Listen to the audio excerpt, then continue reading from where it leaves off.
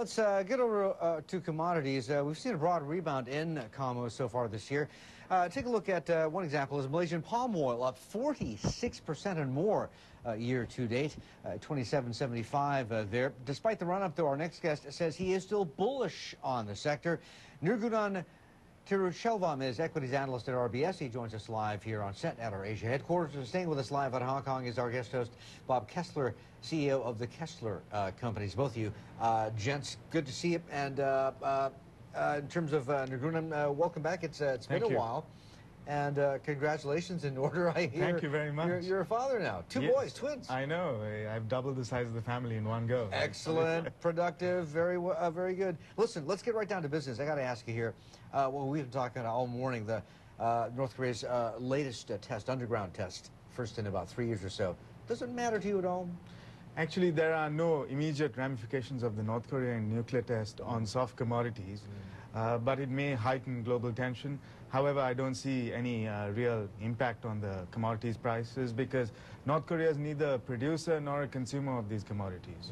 But I mean, if it does affect the security situation, even if it does increase risk?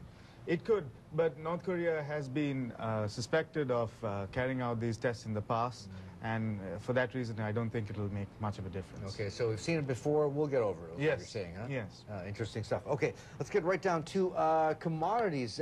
Then how far more do we have to go, do you think?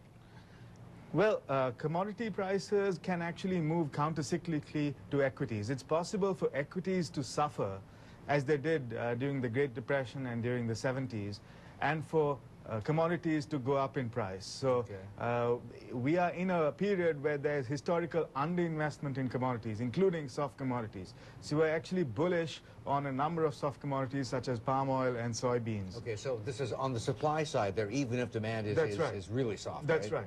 So there are lots of factors affecting supply. There is a shortage of soybean production because of the drought in Argentina. We have palm oil production faltering in Malaysia and Indonesia because of poor yields and lower use of fertilizer. So all these factors mean that it's possible for commodity prices to rise even further, and we're optimistic on the prices of these commodities. Interesting, huh, Karen? Yes. Yeah, I'm going to jump here on soybeans. We certainly saw it rise on the back of higher crude prices because it, really is used in the making of ethanol as well, and just climbing along with the demand for energy stocks. But we did see China fears start to creep in here, and that there might be some price-sensitive element if the price rises too much. What are your thoughts on that? I think the Chinese market is clearly showing that the demand for these commodities is resilient. We may see a slowing down of economic growth in China. However, the demand for these commodities seems to be resistant to any major economic slowdown because these are staple commodities. It's used for cooking oil. It's used for the basic food consumption in these societies, and food consumption is rising given that we have this secular trend of higher disposable income in both China and India. All right, Nirgunan, we got to go. Just out of time. Fantastic having you on. Thank you, Good Martin. to see you again. Thank you very much. Okay, thanks for dropping by. Nirgunan Tiruchelvam, their equities analyst for commodities at RBS. Now.